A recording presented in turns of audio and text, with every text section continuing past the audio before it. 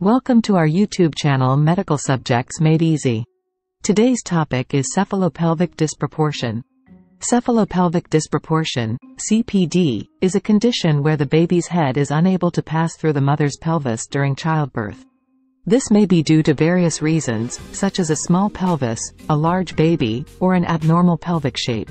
CPD can cause complications during labor and delivery, leading to the need for medical interventions such as a cesarean section. Below are some detailed points under relevant headings regarding cephalopelvic disproportion. Definition and causes. 1. Cephalopelvic disproportion refers to a mismatch between the size of the baby's head and the mother's pelvis, making it difficult for the baby to be born vaginally. 2.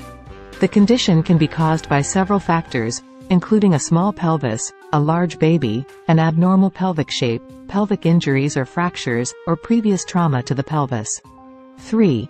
CPD can also result from conditions that affect the baby's head, such as hydrocephalus, excessive fluid in the brain, or microcephaly, abnormally small head size. Symptoms and diagnosis. 1. Symptoms of CPD may include prolonged labor, failure to progress in labor despite strong contractions, and lack of descent of the baby's head into the birth canal. 2. Diagnosis of CPD is typically based on clinical signs, maternal history, physical examination, and monitoring of labor progress. Ultrasonography can also be used to estimate the baby's size and confirm the diagnosis. 3. Pelvimetry, a diagnostic procedure that measures the dimensions of the mother's pelvis, can be performed to assess whether there is enough space for the baby to pass through. Complications and risks. 1. Cephalopelvic disproportion can lead to complications during labor, including fetal distress, increased risk of infection, prolonged labor, emergency situations requiring the use of forceps or vacuum extraction, or even uterine rupture. 2.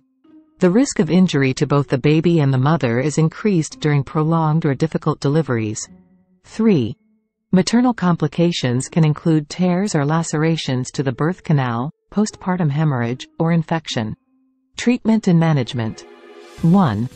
The treatment for CPD often involves the use of medical interventions, such as cesarean section, to deliver the baby safely. 2. A cesarean section is typically recommended if CPD is suspected or diagnosed, as it provides a safer option for the mother and baby. 3. In some cases, attempts can be made to induce labor and assist with vaginal delivery using techniques like forceps or vacuum extraction. However, these methods carry additional risks and may not be appropriate for all cases of CPD. Prevention and outlook. 1. It is difficult to prevent CPD as it can be caused by various factors, including genetic predisposition and abnormal pelvic anatomy. 2. Regular prenatal care and monitoring during pregnancy can help identify risk factors for CPD and allow for appropriate planning and decision-making. 3.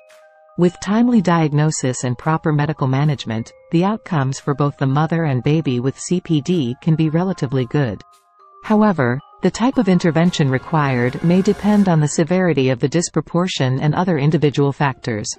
In conclusion, cephalopelvic disproportion is a condition where the baby's head is unable to pass through the mother's pelvis during childbirth due to a mismatch in size or shape. It can lead to complications during labor and delivery, requiring medical interventions such as a cesarean section. Proper diagnosis, monitoring, and timely medical management are crucial in ensuring the safety and well-being of both the mother and baby. If you found this video interesting, please like this video and subscribe to this channel.